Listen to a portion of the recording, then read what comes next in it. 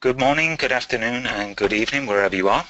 Many thanks for joining this third webinar on water innovation in the field of Earth observation. My name's Gareth James Lloyd and I'm a Senior Advisor at the UNEP-DHI Partnership, United Nations Environmental Collaboration Centre in the area of freshwater and environment. I'm going to be the facilitator of this webinar today, with technical support from my colleague Chengzi, who's kindly agreed to cover for Maya on this occasion. If you'd like to learn more about who we are and what we do, please check out our website after we're done here. This webinar series is organized by DHI, UNEP-DHI, in collaboration with the Academy by DHI, as well as other valued partners such as the European Space Agency and DHI GRAS, who we're very pleased to have with us today. And as some of you know, the aim of this series is to give some kind of insight into the role that innovative approaches can play in supporting the water-related Sustainable Development Goals, or SDGs. In this third webinar, the focus is going to be on supporting SDG6 on water and sanitation with Earth observation. And as we're going to hear, the current situation is that the goals and most, if not all, of the headline indicators have been agreed upon. However, the methodologies for these indicators are still to be regarded as some kind of work in progress. In terms of the monitoring, the reality is that many countries are going to have different needs as well as varying strengths and weaknesses, all of which are going to change over time.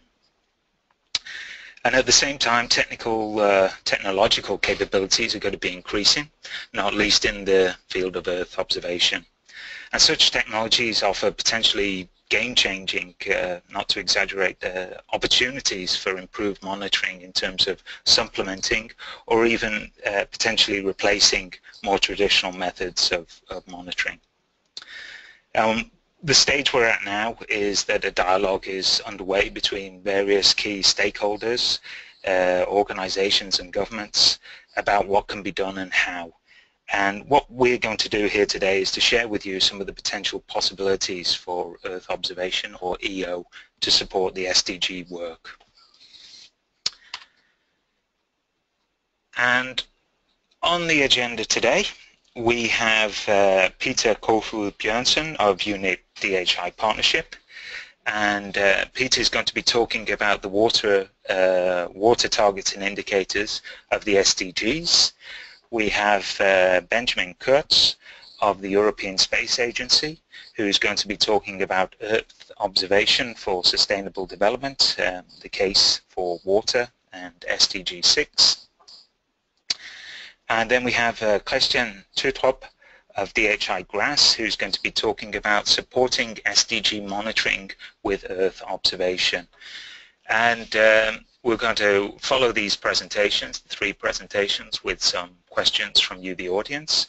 And as usual, we're going to round off with some information on the up-and-coming webinars. The plan is that each presentation is going to take about approximately 10 minutes. As usual, I'm going to be a little bit strict on timekeeping to make sure that we're able to cover everything. So sorry in advance to you, the presenters. The plan is to allow for 1 to 2 questions immediately after each presentation, with time to take those additional questions that you may or may not have at the end. And if you look in the panel on the right of your screen, you should be able to see a box for submitting questions on the right-hand side there. If you unfold it, you can type and write questions to us there. So please make sure to use that whenever you think of something you need to know that we're not covering. I also need to remember to tell you that of all these water webinars in the series are being recorded and made publicly available on YouTube and also via our website at unepdhi.org. So, as mentioned, Peter's will be the first of our 3 presentations today, but unfortunately he's being called away with work. But the good news is we've managed to make a video recording of him saying what he needs to say beforehand, and I'm going to play that for you very shortly. Just for the record, we much prefer, of course, to run with live presentations, but that simply wasn't possible on this occasion, so please accept my sincere apologies for that. But thankfully, Benjamin and Christian are here, and the three of us will do our best to respond to any questions you may have to the content of what Peter is presenting. So let's jump right into the most exciting bit, the content, with Peter's presentation.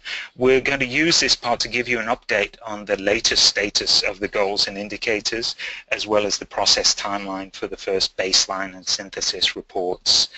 This first presentation will also help to set the scene for what's to follow. So please just bear with me a few seconds while I get things up and running. Good afternoon, my name is Peter Bjørnsen. I work for the United Nations Environment Program as the head of a center on water and environment located in Denmark. And I would like to start this webinar this afternoon by presenting the water targets and the indicators that have been agreed for the water SDG as part of the 2030 agenda. The dedicated goal on water, which is the Sustainable Development Goal number 6, really tries to address a number of risks and challenges across the hydrological cycle and put water and sanitation at the core of sustainable development with links to many of the other sustainable development goals. And under this dedicated goal for water, there is a number of sub-goals or targets. The two first targets are a continuation of the Millennium Development Goal targets on access to drinking water and sanitation. And then there are 4 new targets that address water quality and wastewater, the use of water as a resource, addressing water scarcity, the integrated management of water resources, and the water-related ecosystems. And 2 additional targets that are more addressing the so-called means of implementation, how to achieve the other targets. Then related to that, there is a target which has been placed in another goal, Goal 11 and Target 11.5, which address water-related disasters. And of course there are linkages to many of the other goals, like the goal on food, the one on health and production and ecosystems and climate and so on. But we'll focus here on Goal 6 and the targets under that, and I would present very briefly the targets and the agreed core indicators for tracking the progress on these targets. So the first target is on drinking water, to achieve access to safe and affordable drinking water for all, and the agreed core indicator for that is simply the proportion of the population that is using safely managed drinking water services. And similar for the second goal on sanitation and hygiene, the target is to achieve access for all to safe sanitation. And the indicator for that is similarly to the first one, the proportion of the population using safely managed sanitation services. So those 2 indicators follow very closely the tracking of the Millennium Development Goal targets on water and sanitation that have been measured annually for decades. For the new targets under the water goal, we have to define and put in place new indicators. So for target 6.3, which is on water quality and wastewater, to improve water quality by reducing pollution and reduce the release of hazardous material, half the proportion of untreated wastewater, and increase recycling and safe reuse. So that's kind of a very composite target, and it needs more than one indicator to track that. So there's been 2 indicators agreed to. One is the proportion of wastewater that is safely treated, so that links a little bit to the 2 previous targets, and the second one is looking at the ambient water quality. Now these indicators are new, so the wastewater indicator will be tracked partly by looking at the wastewater from households, but also to look at the wastewater from industries, which is a very complex mix of various sources of wastewater. So that's going to be a challenge to build that up. And similarly with the ambient water quality, there are some measurements in some countries, but this is now trying to establish a comprehensive and coherent monitoring of ambient water quality. In the beginning, focusing on 5 specific parameters, which are oxygen and nitrogen and phosphorus, and salinization, and E. coli as a measure of the fecal pollution.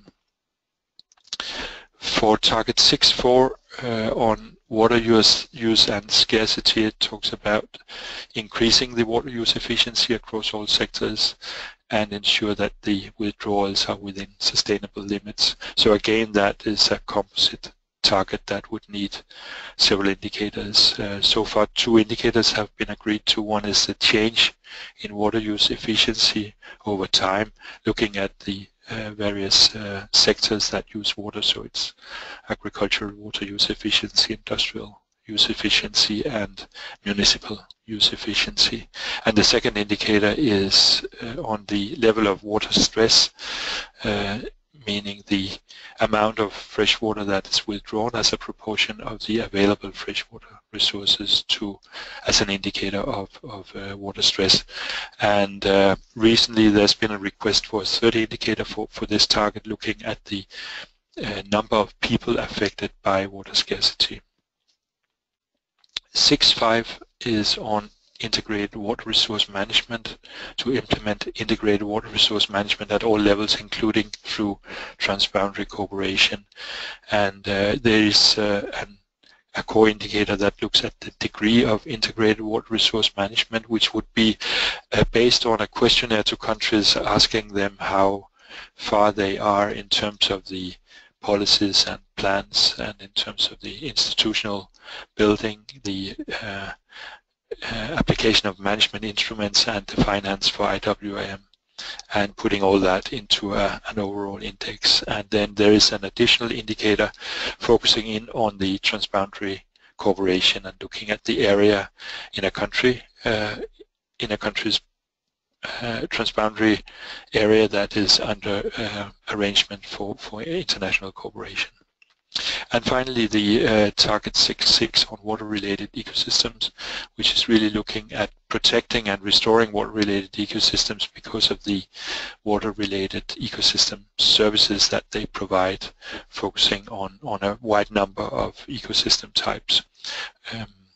For that indicator, for that target, there is a proposed indicator to look at the change in extent of water-related ecosystems over time. So that would focus on wetlands and lakes and rivers and aquifers, and look at the physical extent of those water-related ecosystems, but also over time the state of the ecosystems.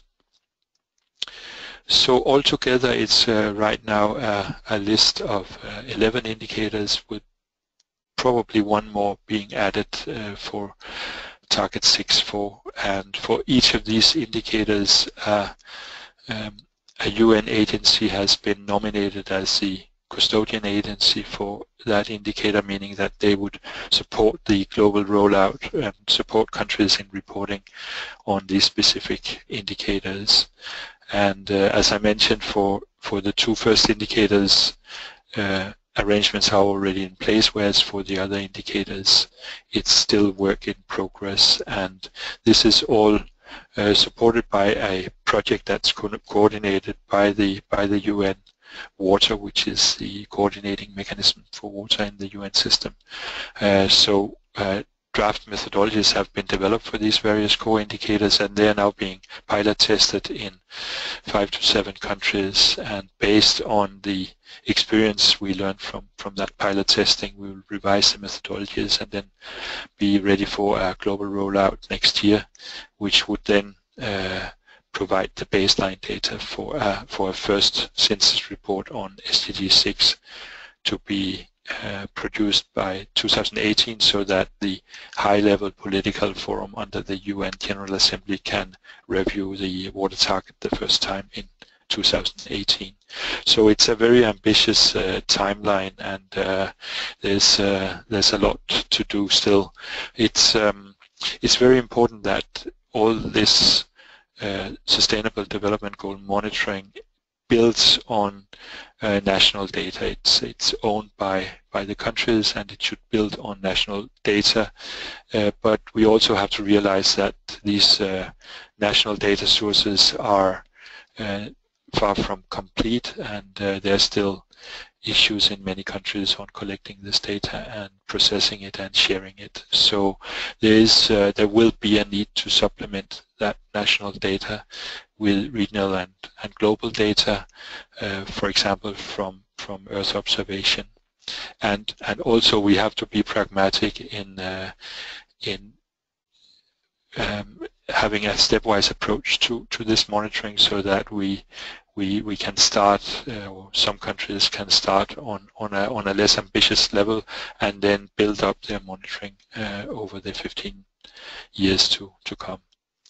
So with that, I hope that I've given a little bit of a briefing that can be an introduction to the following presentations on Earth observation contributions to the monitoring of SDGs. Thanks.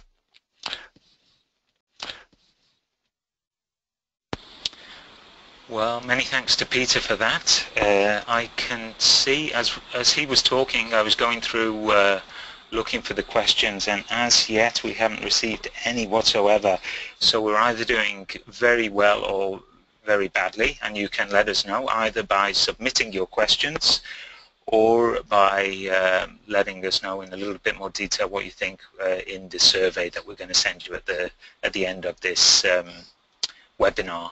But without further ado, I'm going to pass you over to Benjamin, who's our second presenter. Benjamin, if you could unmute your mic and get your presentation ready.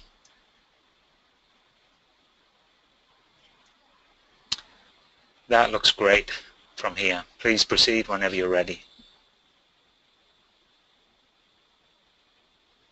Thanks a lot, and thanks a lot for organizing and introducing me to this webinar. I work at the European Space Agency, who's designing, building and launching satellites to observe the Earth, but also trying to make sure that these type of data collected from space is being used in different types of user and scientific communities. And here we focus on how that can be used in the framework of the Sustainable Development Goals, specifically in Goal 6, the water case. So just to give a short introduction where we think the role of Earth observation can play a role in the SDG6. Obviously, as we heard, there are many indicators, and many of these information cannot be observed by Earth observation. 11 of these indicators for the SDG6 is certainly, most of them rely on in situ data provided by the national authorities. But we have identified from our side and also discussing the community that there's about 4 indicators where we can make a contribution complementing what is happening on the ground, making the picture more complete and give a consistent monitoring device from Earth observation over time and space. So I would just want to repeat these indicators. We believe that will be one related to the 6.11, where if you see the using of safely water services is relying actually on the access to water, and there we can at least monitor what is available in terms of fresh water, meaning the freshwater, open freshwater, water bodies mapping. or even giving some kind of indirect assessment of the changes in the groundwater. On the second indicator that is related actually to the first is the proportion of water bodies with good ambient water quality.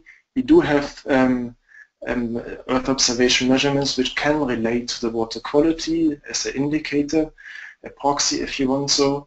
That can easily be mapped on the national level. We also can understand how many water bodies are actually there, so you get the proportion of it. So that's already two different types of contribution there. In the water use efficiency, we're looking at the water evapotranspiration mainly from the crop agriculture production. So we can measure the evapotranspiration on one side, how much water is being used from the crop, and on the other side, how much the crop is actually producing in yield. And with that, you go up to the water use efficiency. And the final one is the most obvious one. There is the extent of water-related ecosystems. We can measure the extent of forest, wetlands, water bodies over time very consistently and at global scale. That introduction would go to the Earth observation in detail. Here you see a video from the pair of Sentinel-2s, which will be soon both in orbit. One is already there.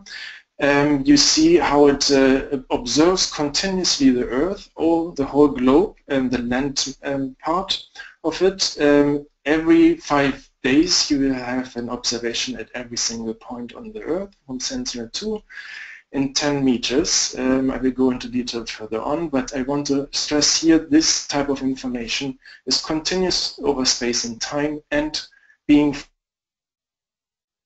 taken from space, being independent from the measurements on the ground. So that was one example, Sentinel-2, but that is part of the whole fleet of satellites being built, launched by ESA, but owned and funded by the European Union. It's a huge public investment from the European citizens. It's in the scale of billions of euros, which will be invested over the next 20 years. And that will allow us to have a long-term continuity over the next 20 years, having redundant information from different satellites, and most importantly, all that information will be free and open to everybody, and the data is already by now available on the internet, and petabytes of data have been already downloaded from Sentinel-1, Sentinel-2. Both of them are already up in space and providing information from Sentinel-1, for example, for floods and water bodies, but also Sentinel-2 for agriculture and water quality. And most recently we launched Sentinel-3, which is giving a more global perspective in terms of lower resolution but higher frequencies. And all of that is being built to be an operational system and not a scientific system anymore. So more in detail, Sentinel-1 is a C-band synthetic aperture radar.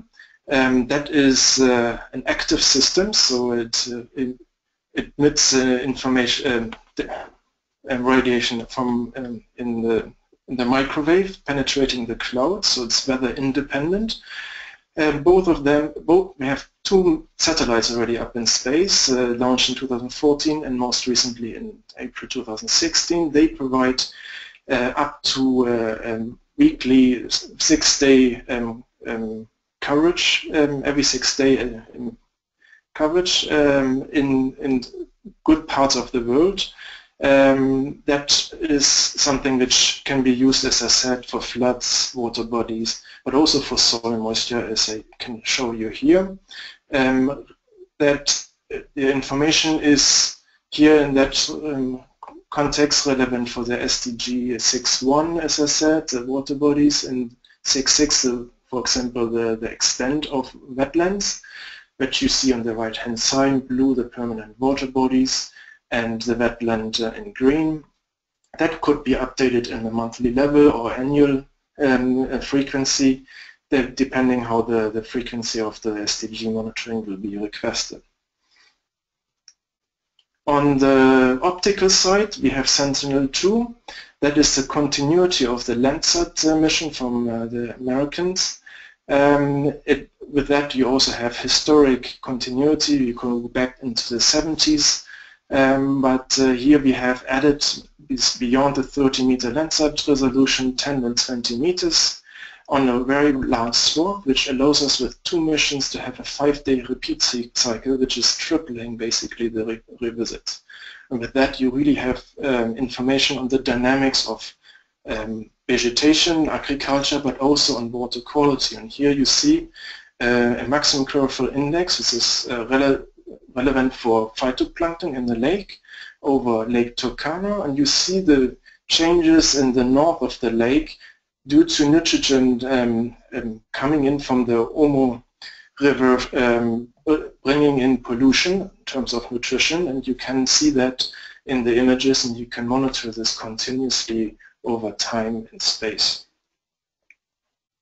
This is a cooperation actually with UNEP James Water, and we're trying to build that into the national point of contacts, focal points of relevant, responsible for the SDGs. Finally, there's Sentinel-3, the first mission launched very recently in February this year. It's still being basically calibrated and being set up for operations. Here you get lower resolution, but for that daily information, so you really get a high frequency for dynamics, for example, in water being very highly dynamic and changing on the optical side, but also in the thermal information, which you will see is very important for the SDG 6.4 target, where we look into the evapotranspiration, and the land surface temperature is a driver for that, which is absolutely needed to actually observe and monitor the changes in evapotranspiration. So all this information coming from space is absolutely, well, from my perspective, obviously very inspiring and very changing in terms of available data and scale and resolution, but all that is only useful if you combine that into and integrate it into existing know-how and systems. So starting from data, you have Earth observation and in situ data. That is something which is the basis to have information in informing decisions, but you also need to use this data. So there you have research and development and training being necessary to make that link possible, but also you need the technical capacity. I'm talking here about infrastructure in terms of processing, but you also need the right algorithms, tools which are operational, delivering this information into the right system. And finally, this information needs to be brought into the decision-making process, and that's probably one of the most difficult ones, to really have an understanding what the information is and how that is actually linking into the real questions from decision managers. I have here examples like the Lake Chad Basin Commission or ZAMCOM, and they're the mandated authorities to do this kind of decision and monitoring. That I would like to close, making again the point about the benefits of satellite Earth observation. There is the consistency of these informations, which is really over space and time possible. It's not depending on the single person at some place. It's much more objective in that sense. You have also the possibility to look beyond borders, so water is really flowing across borders. So observation which is being available or given by satellites can be given by national, but also on basin scale, and potentially being transferred then also to the global scale. Finally, being independent, you have a transparency in these observations, and that will allow you for independent reporting. Again, for the SDGs, very important to understand the information on the ground being compared also to other organizations. And since we have a history of all this information, you can also study long-term trends. And that is in the climate change context obviously very important, and use droughts as one of the keywords in this context, for example, in the water domain. Sustainability is another point, open and free data coming from operational missions. That is what the Sentinels are providing in the moment, and that is new actually in the Earth observation side, that we have this open and free data on long-term and reliable information for everybody. All this technology would not work if you don't work in partnership, and here we do already work with UNEP, and UNEP-DHI is one of our partners, but also the GEMS, the UN Ramsar. We also work with the UNDP CAPNet, FAO, and the development banks to make sure that this kind of technology is available on the national and global level to use for monitoring of water resources in national to global scale. That I would like to conclude, and thank you very much for your attention. And many thanks from my side as well, Benjamin. Please don't run away quite yet, because I have one or two questions for you. Some questions arrived on the first presentation. I'm going to take the most straightforward ones of those, and a general question. A few people have asked about the slides being made available after the webinar. Yes, we're going to do that. We've had someone ask regarding the SDG indicators discussed, and whether the information provided against these indicators at national levels can be used to infer global trends in water. And to the best of my knowledge, that is the ambition, certainly at the national level, that you can take the various data for each of the individual targets from the indicators underneath, and begin to kind of bring that together in some kind of coherent story, and give some meaningful trends that can then be acted upon or used as inspiration. We've also had someone ask why Earth observation can't be used for IWRM. I think it can for some aspects, and I'm pleased to say that we're going to be picking up on that in, I think Christian will say a few words about that in the next presentation. But a quick question for you, Benjamin, is, let me find it here.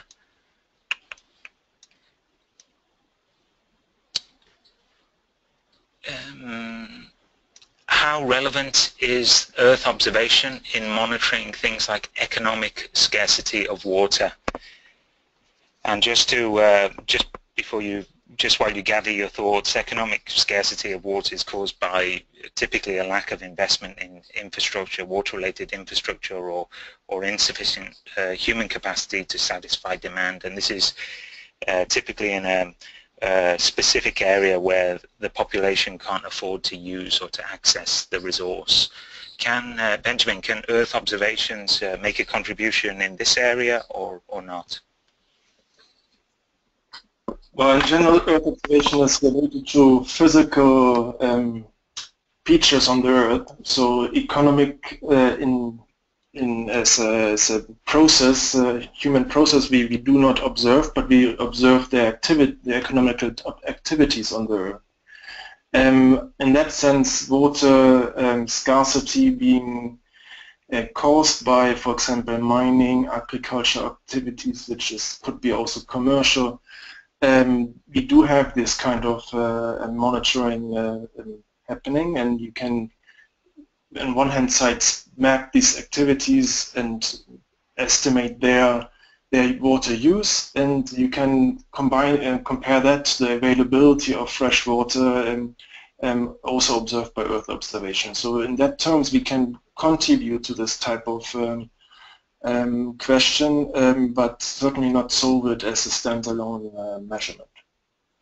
Okay, and just very quickly, I'll save that question for later. I can see time is running. I'm going to pass Many thanks for that, Benjamin. I'm going to pass the presentation over to Christian, but please hang around. We're going to come back to you. Christian, please could you unmute your microphone and start your presentation. I'll let you know when it looks good. That looks great. Please proceed whenever you're ready. Thank you, Garrett, and hello everybody. My name is Christian Tottrup. I'm a senior project manager in DHI GRAS, and in that role I'm currently involved in a number of projects that applies Earth observation methods and tools to address water challenges globally. I will try and build on Benjamin's presentation, providing some more examples on how Earth observation can support SDG monitoring, and here under also recognizing the need to transfer the technology to the countries who are in fact responsible for the monitoring.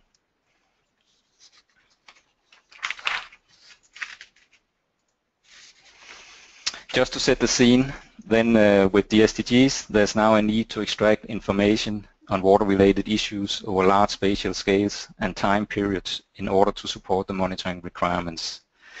Today, there's growing awareness that Earth observation data has the potential to provide robust monitoring of several SDG indicators because of the consistency, accessibility, repeatability, and global coverage of Earth observation data. And as we just heard, also now with increasing capacities in terms of spatial detail and revisit times. A recent publication by the World Bank has highlighted the many applications of Earth observation for water resource management. The book shows, amongst others, that all major components of the hydrological cycle, perhaps with the exception of river discharge, can now be estimated using Earth observation, including precipitation, evapotranspiration, and soil moisture, as well as vegetation cover and surface water extent. Other examples include water quality and levels, snow cover, and water storage dynamics. With this range of water information products, there should be a potential for Earth observation to support the monitoring requirements under SDG6 on clean water and sanitation. Over the next slides, I will try and provide some examples of SDG targets where Earth observation can support the progress monitoring of associated indicators, either directly, here highlighted by the green frames, or indirectly, as indicated by the yellow frame. I'm not going to claim that this will be a complete list, and especially for indirect or partly support, I'm sure there will be many other examples on how Earth observation can support the progress monitoring of SDG 6. Let's start with target 6.3 on water quality and wastewater issues. The indicator of most relevance here is 6.32, which is defined as a proportion of all water bodies in the country having good ambient water quality. It will support countries in accessing the outcomes of measures taken to improve water quality, and monitoring of this indicator can at least partly be supported by Earth observation. Previously, Earth observation based water quality mapping was restricted to coastal waters and large lakes, as seen in this chlorophyll map from Lake Victoria. But as we just heard in the previous presentation, the new enhanced capacities of Sentinel-2 now provides an opportunity to monitor smaller inland water bodies and river systems. Some of the water quality parameters which have been successfully derived with Earth observation includes chlorophyll, turbidity, Secchi depth, and water surface temperature. The high-resolution mapping of these parameters is still a field under development, but it does bear some important perspectives for simple and cost-effective approach for providing national scale data for a restricted number of these water quality parameters. It is also worth mentioning that Earth observation can support indicator 6.32 by providing an accurate delineation of water bodies in countries where such detailed inventories does not exist. There are already some medium resolution maps available on water bodies, for example from the Global Change Initiative by ESA, But again, the higher resolution national maps can definitely be produced using a combination of the Sentinel data and perhaps also Landsat data. Finally, I think it's worth also mentioning that this indicator on water quality and its methodology is directly connected to indicator 631 on wastewater treatment, which could also be supported by Earth observation in terms of locating point source facilities and monitoring the associated discharge pollutant.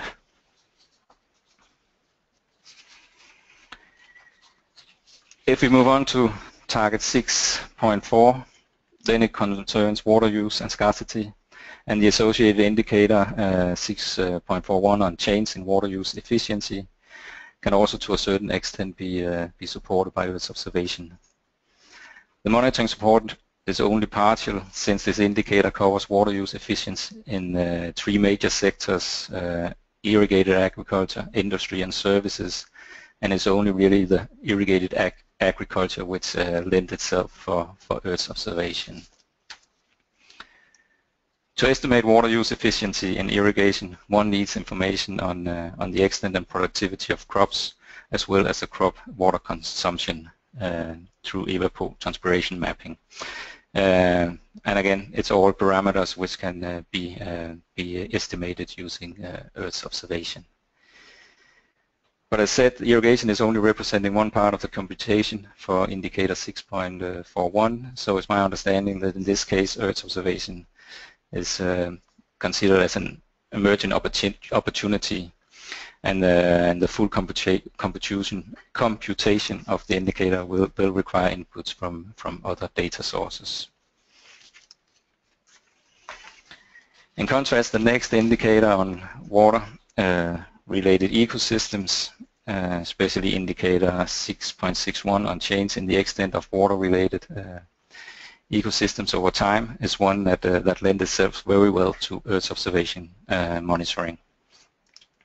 Although the indicator encompasses all water-related ecosystems, I would just look at the wetland extent here, but acknowledging that water body mapping has already been mentioned, and that monitoring of other water-related ecosystems such as forest and drylands is actually considered under SDG 15 life on land, where we have indicator 5.11 on forest area as a proportion of total land area, and 15.31 on proportion of land that is degraded over total land area. Both indicator which is definitely also suitable to Earth observation monitoring. But going back to wetland extent, then it can be mapped globally by looking at the vegetation cover, soil moisture content, and inundation frequency. Using a hybrid sensor approach that's combining optical and radar observations will provide a more robust wetland delineation, where optical imagery being more sensitive to the vegetation cover and radar imagery to the soil moisture content. In addition, the higher frequency of observations stemming from the combined usage of optical and radar acquisitions will contribute to a better characterization of seasonal dynamics, which is important so that seasonal and temporary changes do not lead to false conclusions of the overall trend in wetland extent. The examples you see here is from a hybrid Sentinel-1-2 mapping of the mangroves along the Senegal-Gambia coast, and with the upper figure showing the overall trend of restored marshland vegetation in the southern Iraq as observed by Moody's imagery.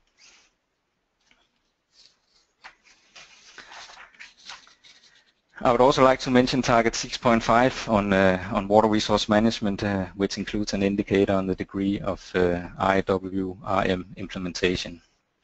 While Earth observation does not increase the degree of IWRM in itself, then integrated water resource management do need to be supported by access to reliable water information, which in many cases can be provided by Earth observation. One tool which can support the data needs for IWRM is the Water Observation and Information System developed in the context of the TigerNet project. The aim of this project was to develop and demonstrate an open source system for monitoring, assessing and inventorying water resources in a cost-effective manner by satellite observations. Today the voice system provides the operational capacity to produce a number of Earth observation-based information products in harmonized and transparent coverage which is needed for IWRM. And it also comes with some built-in capacities that could provide support for the SDG monitoring. The system has been developed in collaboration with selected African water authorities, and it has been designed in direct response to their requirements in terms of current technological and human capacity, as well as the application-specific monitoring demands. As such, the system goes some way in demonstrating a credible and cost-effective tool for water resource monitoring in resource-constrained countries. This is an important point, for in fact supporting SDG monitoring with Earth observation is not only about what can be done, but also who can and will do the monitoring. As the countries own the SDG monitoring and reporting, there's a need to look at how we can enable national Earth observation-based monitoring. This is especially relevant for the least developed countries where reliable information may be sparse and where challenges in human and institutional capacity may be a serious constraint for effective monitoring. In other words, we need to recognize the critical importance of supporting the capacity of national statistical offices to ensure access to high quality, timely and reliable data. And in doing so, we need to consider flexible methods so countries can enter the monitoring process in line with national capacity and resource availability. Over time, the monitoring may then advance as the capacity and resources increases. This enabling capacity is something that is being recognized by the Club Within Africa, which is a 3-year project launched by the European Space Agency in partnership with the Ramsar Convention on wetlands. The project started in 2015 and has as principal objective to develop an open source software toolbox for the end-to-end processing of a number of Earth observation products needed to better assess the conditions of wetlands and monitor their trends over time. This project has a clear focus on capacity building to increase the local capacity for Earth observation-based wetland monitoring and to allow for full transfer of the methods, tools and products to the partner organization. In addition, the project strives to contribute to the Geo-Wetlands Initiative and the development of a global wetland observing system which is in line with the SDG monitoring requirements. In fact, as can be seen in the lower figure, then for most of the Club Within Africa information products, there is a clear link with the previously discussed SDG targets. 1 minute, please, Christian. Yes, I'm almost there. I'd just like to also note the mentioning of this progressive monitoring. That is the stepwise increase in the monitoring coverage to add value to an initial assessment. In this case, you can say the wetland inventory could represent an initial step needed to monitor change in spatial extent of wetlands over large areas. This initial inventory can then be advanced by a more detailed habitat mapping to measure ecosystem status and health at the level of individual wetland sites regarded as being of specific importance. So let me round off and conclude that Earth observation can be used as a cost-effective monitoring tool for many indicators needed to track the progress of targets under SDG6. I've also tried to make the point that Earth observation is especially useful in developing countries where reliable water information is often scarce and or unreliable. Finally, and to ensure the sustainability and adaptation of Earth observation at the national level, there is a need to develop and build capacity to apply best practice methods and tools which can be operated and maintained within the institutional, technical and financial means of the individual countries. And with that I will say thank you and hand it back to you, Garrett. Many thanks for that, Christian. Actually, in relation, you brought up cost in your last slide there.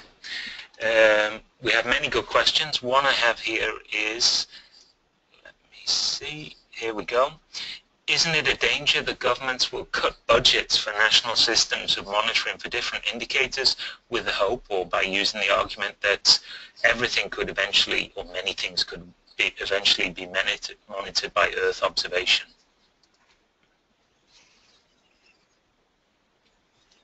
Do you want to say a few words about that? I can try, I would say. I mean, of course, here we are placing a very strong emphasis of what can be done with Earth observation. You could also have circumvented and focus more on the limitations. So I think we should also be very clear as a community what we can and what we cannot do. And I think Benjamin already mentioned that in the beginning of his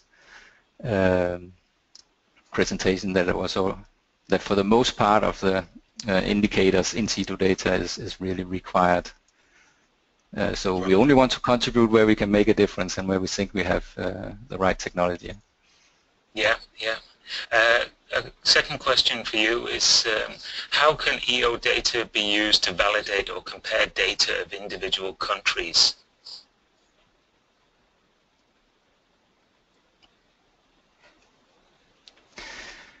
Well, you also always have this can say hierarchy of satellite data available, from very fine resolution to coarser resolution data, and there's certainly a scope to have some inter-validation between high and coarse resolution data. What we will try to promote in terms of not having too many different approaches at the national level is to promote some kind of harmonized approach which will work across countries to get harmonized data. Right. I'm not sure if that's addressing the question. I think it's about as far as we're going to get right now. But Benjamin, if I could ask you to reopen your microphone, please. Could you please say a couple of words quite quickly, or as succinctly as possible, on what you regard would be, or what you regard is the long-term availability of EO data? Well, I mean, for us, I think that is a very, working with the different user communities, that is one of the main requests to make it actually useful in the operational way, and actually also that regards to any monitoring in environment. And for that, it actually built the Sentinels in the regard of having operational systems around. So there is a 20-year guarantee for that. But there's also, if you look at the different activities of different space agencies, but also the private sector in the recent years, a large range of capabilities coming from space, which will be available for applications and operations. There are companies who promise that. That is good in terms of redundancy and also giving a choice of different measurements. The thing is more there in terms of long-term availability, that you also have to consider the robustness and the, let's say, comparability between all these different data sources. But what I want to say in one sentence is there is a lot of data, and we as space agencies try to support this type of long-term measurement, giving it to the user communities over time spans which are much longer than the research type of missions which have been around until recently. Thanks for that, Benjamin. And Christian, I have a last question for you. That is, can the presented techniques be applied anywhere in the globe, or are there limitations?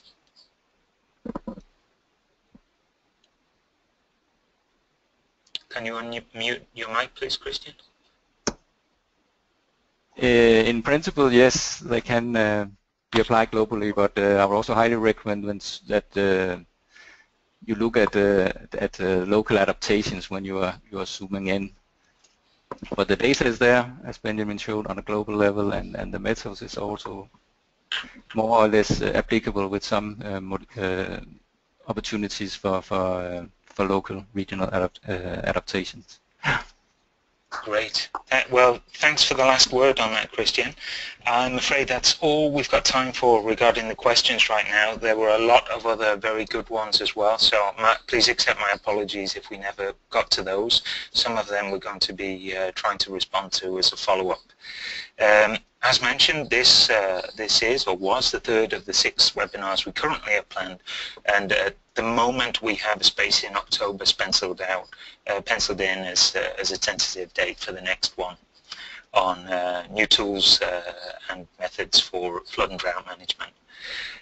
Further information on those dates, times and details, we're going to be making those available on our website and via the relevant mailing lists, etc., once we've got the final confirmation and details in place.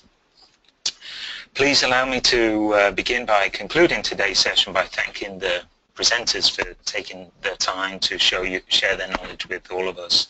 And I'd of course also like to thank you, the participants, for taking the time to join in. And if you have any burning issues, please send an email to Chengzi, and he will do his best to get back to you soonest or connect you with the right person.